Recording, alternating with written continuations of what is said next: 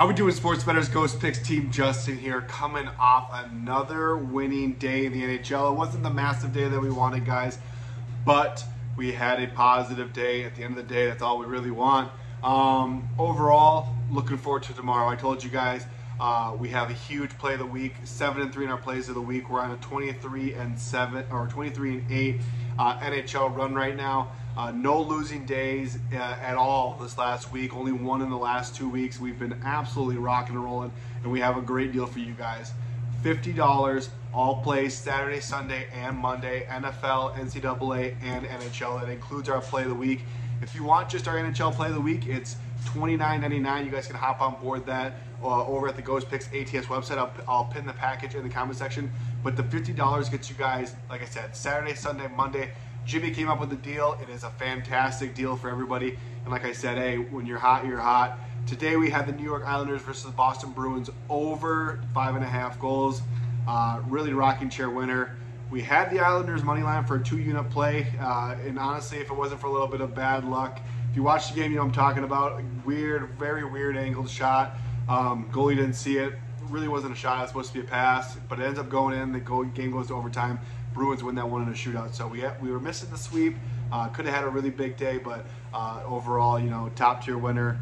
But we're looking forward to tomorrow, guys. So Saturday, puck drops. Huge day. Not only that, but we have NFL action. There's 3 games on the board tomorrow, and that's where we're actually coming for our free play.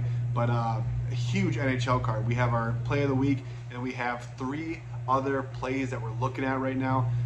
Like I said, it's one of those cards where you absolutely love everything on the card, and you got a big play to go along with it. So not to be overlooked, we still have NFL action. Like I said, there's 3 games tomorrow. Obviously, we got the Vikings playing tomorrow. We have Detroit. The NFC North is heating up. Packers, they did stumble versus the Giants. They're heating up. Bears, I don't know how they've won a couple in a row. Lions had dropped a couple in a row, and we got them playing the Denver Broncos tomorrow, guys. And when I look at this game, I look at the last 5 games the Detroit Lions have played. They've all been very tight, close games. They've lost a couple they shouldn't have. They're at home. They're playing Denver, and I like Denver to keep this one close. I think Denver's defense is good enough, and I think Russell Wilson still has enough in the tank to go ahead and go toe-to-toe with Jared Goff here.